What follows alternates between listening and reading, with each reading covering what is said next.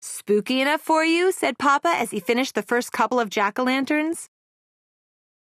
Plenty spooky, said Brother.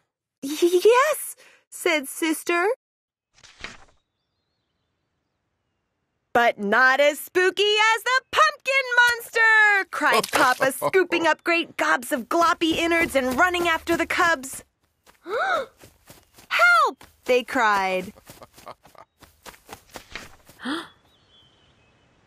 They bumped into Mama, who came to see what was going on.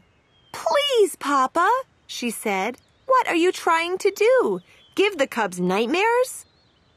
Oh. It's all in fun, said Papa. Maybe so, said Mama. But try to remember, one person's fun is another person's nightmare.